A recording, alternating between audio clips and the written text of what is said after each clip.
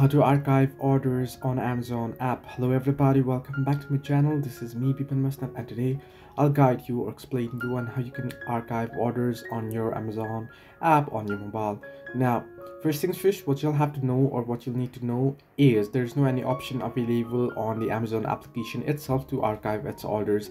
However, you can do it alternately on your mobile as well. Now, as you know, you can do it on the web browser on your PC, right? So on your phone, what you want to do is you want to head into your browser. Now I'll suggest you the Google Chrome, and here what you want to do is you want to head into amazon.com. Here you can see I'm on amazon.com and I'm logged into my account. Once you're logged in, what you want to do is at the top right corner of the Google Chrome, you'll find three dots option. Tap on it and you'll find the desktop side option at the bottom. At the left hand side, you want to tap on it at the right hand side, and then what you want to do is here, if I zoom in here, you'll find my profile name and you can see accounts and list. You want to tap on it, and here below your account you can see account and you can see orders. Simply tap on orders and now you'll be able to see the orders here. Now it's asking me to sign in again.